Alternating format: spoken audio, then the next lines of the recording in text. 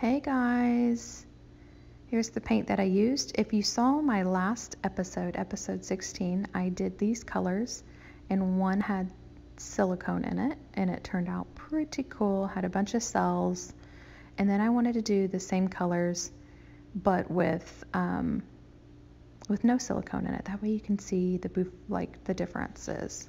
I like this style a little bit better. Every once in a while I don't mind adding some silicone because it turns out pretty cool, but I like the way this one turns out. You see me working the edges. I flooded the canvas, spread with my fingers. Sometimes I try to do it with a spatula. I don't know, I find that doing it with my hands, I'm able to know my pressure and to be able to, spread it easier. This is a tedious part, but I like to show it sometimes so you can see how much work truly goes into working the edges, working the sides, and stuff like that. So,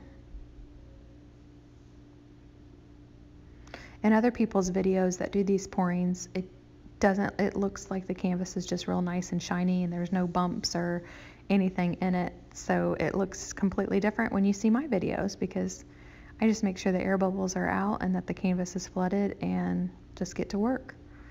It's probably lighting too. A lot of people do this inside. I do it outside. In my garage, to be exact. Popping all the bubbles, blowing it over.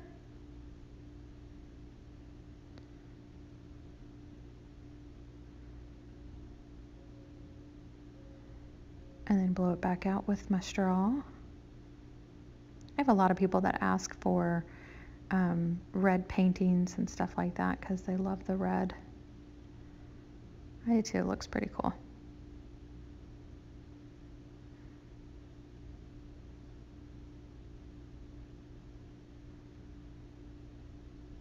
This one's going to look smoky because it's going to have the black and the gray together. And I like that look. Just so you know, you can keep blowing even more than how I do it. You know, you can do littler strokes and stuff like that. It's a lot of paint under there.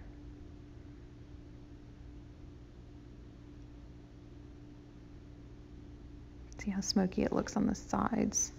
It's pretty cool. I love that look.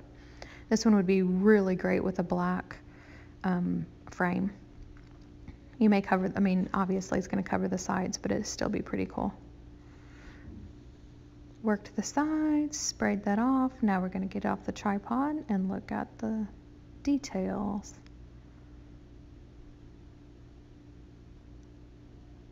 This one kind of went quickly. Sorry about that. It looks amazing. Thanks for stopping by.